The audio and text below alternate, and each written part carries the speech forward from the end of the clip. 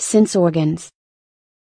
Sense organs are the part of your body that help you to see, hear, smell, taste, and feel things around you.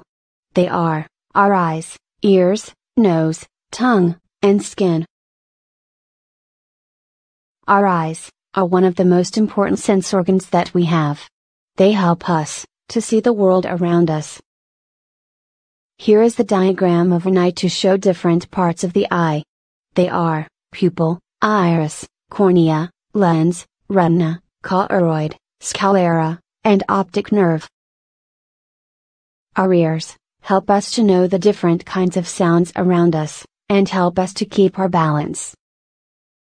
When an object makes a noise, it sends vibrations, called sound waves. When these waves reach our ears, we hear the noise. Our ear made of three separate parts, the outer ear, the middle ear, and the inner ear. Our nose is the organ that we use to smell. Our nose also filters the air we breathe. The two openings in the nose are called nostrils. Inside the nostrils are tiny hair called cilia. The tongue is the organ of taste. We can taste different foods with the tongue. The tongue also helps us to talk.